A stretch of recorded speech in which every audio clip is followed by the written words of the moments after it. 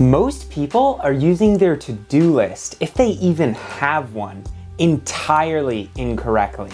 This video will show you the rules and philosophies that I follow when using my to-do list. What is up, YouTube?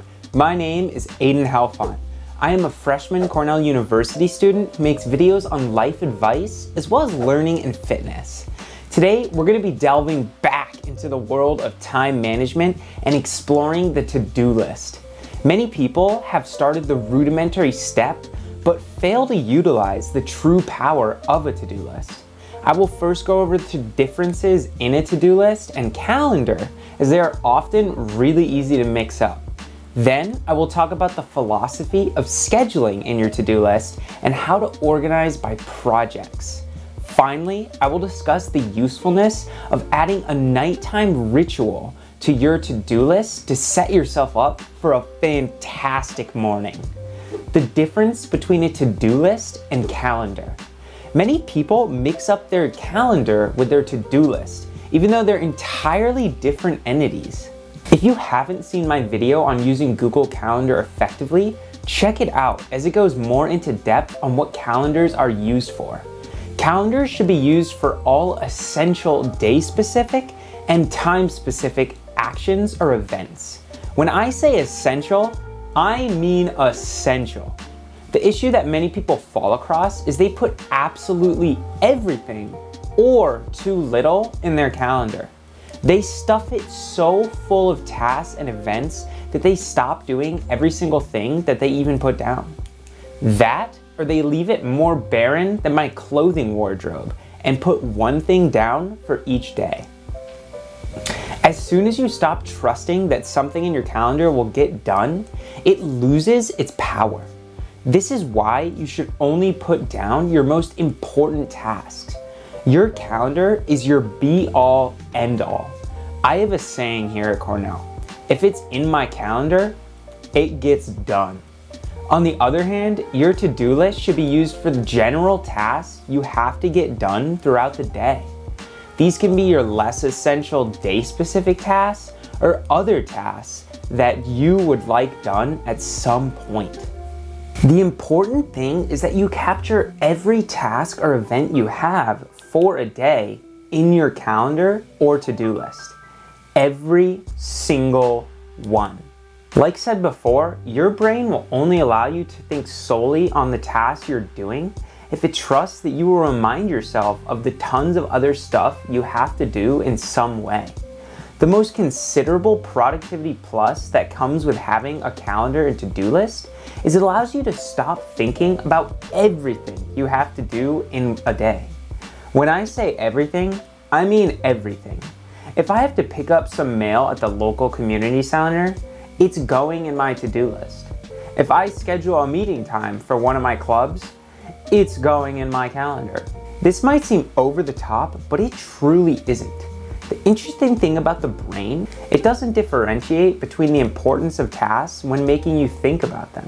You can get caught thinking about some small task just as much as you can a larger one.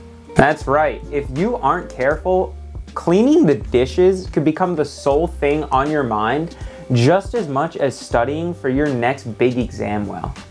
The philosophy of scheduling in your to-do list. Once you have captured every one of your tasks on your to-do list, you need to have a prioritization system. Most to-do list apps allow you to do this in some capacity.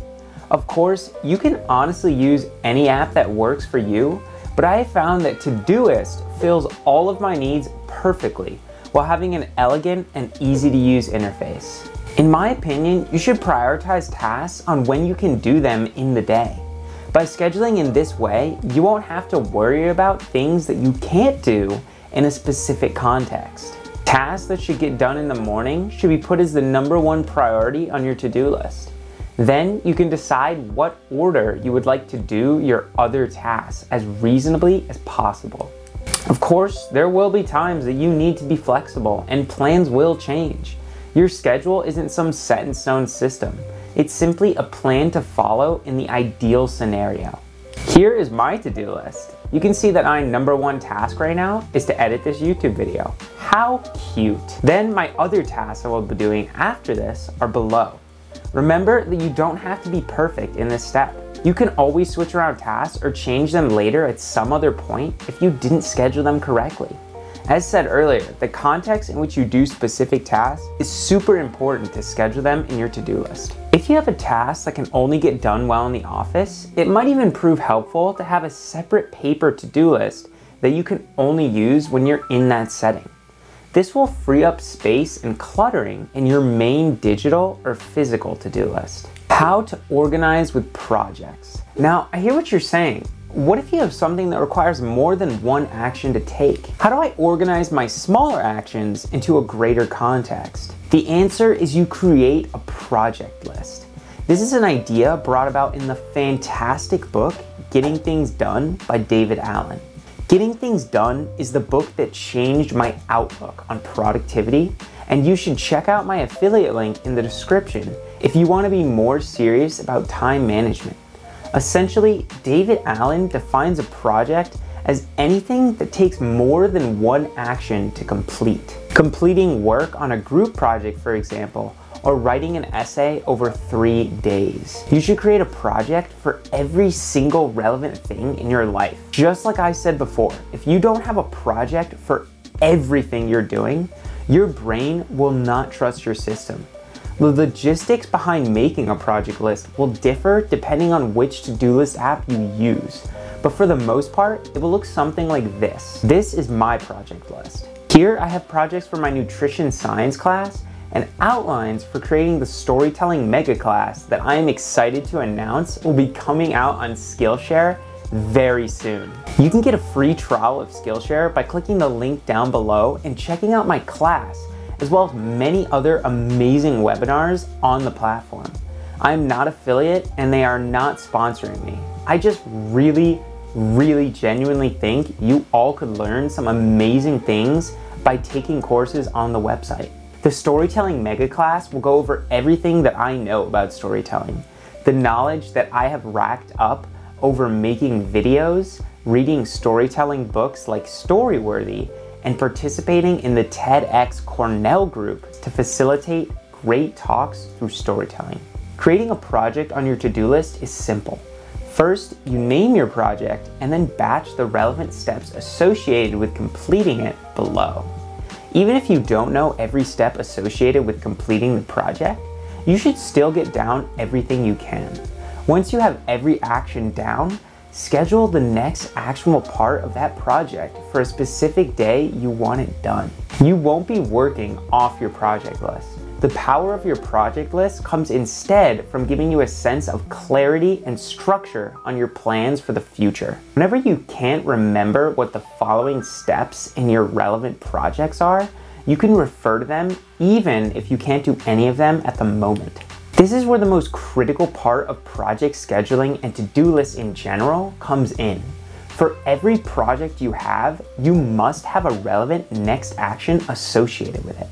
The next action is exactly like it sounds. It is the next relevant action that you can do for a project or standalone task. Having a next action for every project is powerful because it brings clarity and drive to get things done. I believe that most people don't lack the motivation to do things, but rather the clarity on how to do them. Having a next action for every project brings a sense of immediacy and control to your to-do list. You know the next relevant thing that needs to be done for every single one of your overarching life plans. I can't describe to you the power of doing this. The nighttime ritual. This is another one of my productivity secrets. A nighttime ritual is exactly what it sounds like. At the end of every single day, I have a nighttime ritual that I follow through to set me up for the next morning. If you're into productivity, you will know that the next day starts the previous night. During this ritual, I do all of my journaling and planning for the following day. I schedule and prioritize my tasks and fill up my calendar, and even check the weather for tomorrow. By doing this the night beforehand, I set up my morning self for a fantastic day tomorrow. Most people don't have the most energy when they get up in the morning, even if they are morning people. You don't want to force your morning self to go through all the pain and struggle of figuring out what to do with the day first thing after you wake up. Having a nighttime ritual also mitigates the effects of ego depletion. Ego depletion is the slow reduction in self-control over the day that comes about from using your limited willpower reserves. If you don't have a nighttime ritual, you will force your morning self to go through a ton of willpower reducing tasks through decision making.